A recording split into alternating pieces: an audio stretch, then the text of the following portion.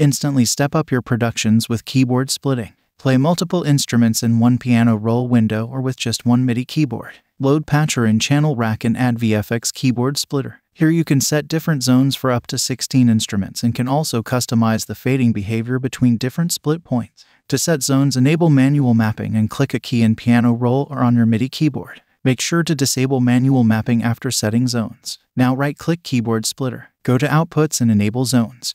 Connect them to your instruments.